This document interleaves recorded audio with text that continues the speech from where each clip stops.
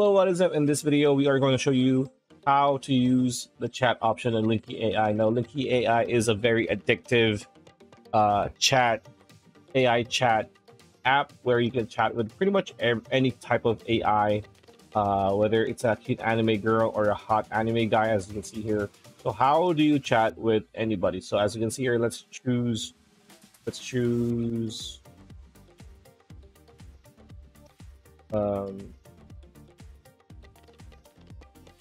okay, we are for some reason just Emma like this.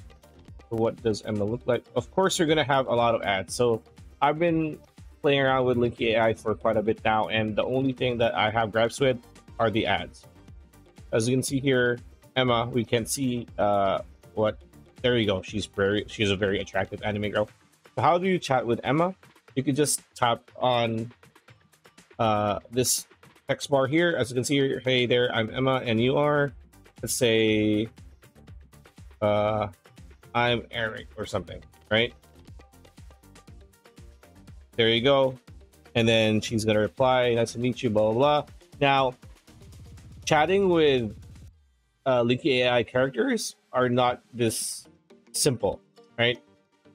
What's good is that you see the pound sign or the asterisk sign on the left of the, your chat. You can tap that, and 2 pound signs or asterisks will appear. And these are actions, right? So smiles awkwardly, right? So that the AI can, it's a bit more creative than a lot of others. So as you can see here, it's italicized. There you go. And she bites her lips, which is a bit sexy. Another thing you can do, which is easier, is tap on the volumes icon on the left, like so, and you can just press hold like this. But of course, we can't do that because microphone is not. We are using the microphone for this recording.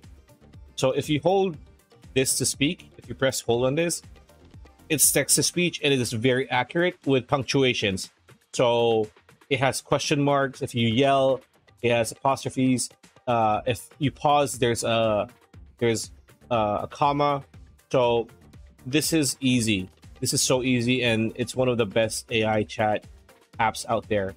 So that's how you chat with Linky AI characters. That's a video. That's pretty much it. Hope you like it. Like, comment, share, subscribe, ring that bell icon. We will see you on the next video.